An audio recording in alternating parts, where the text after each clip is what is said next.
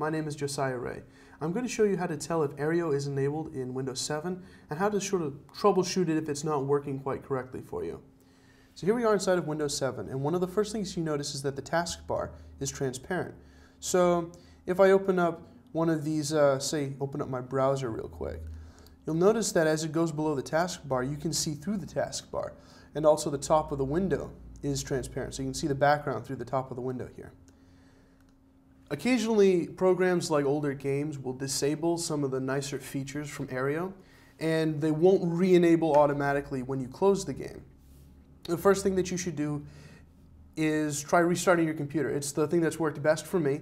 If that doesn't work, here's where you find a couple of the settings that may have gone wrong.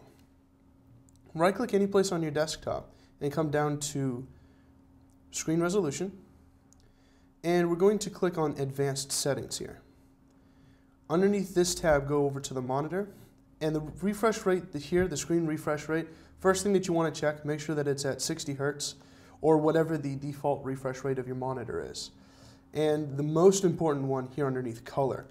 It has to be 32-bit color for transparency to work in Aero. So after you check those and reboot your computer, you should be all set to go again. I hope you've enjoyed this short video on how to make sure Aero is working correctly in Windows 7. I'm Josiah Rea.